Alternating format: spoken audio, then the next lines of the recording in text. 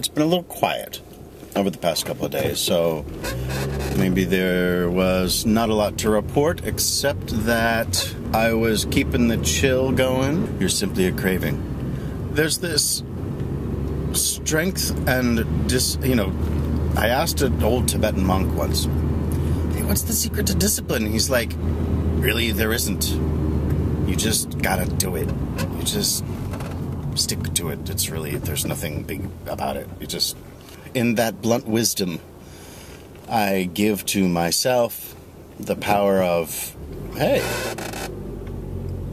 what are you doing this for? And what I'm doing this for is to stop snoring and to feel sexy and to feel lighter on my feet. I am down to 173 pounds. And I have 4 days left. The sense of accomplishment is not quite sunken in yet. I think I'm going to chew on it a little bit more today. Oh, really fascinating last night. Hanging out with a friend for a couple hours. And I think I had about a half a juice during that time. And realized, after I finished talking with them and was on my way home, I'm feeling kind of hungry, but that's okay. And getting used to that sensation of difference of, I always need to feel full. I always need to feel full. I don't really need to be in that.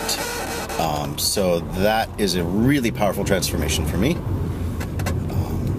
And to be in this sensation of thinness and the deliciousness that comes with that.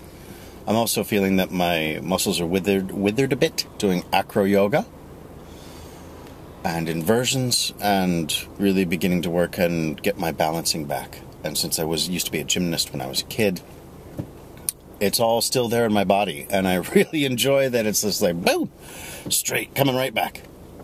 It's awesome. I'm loving it. And there is this part of me which is like, why didn't you do it sooner? Why didn't you do it sooner? But I'm trying to keep that one quiet because it's yet another critic.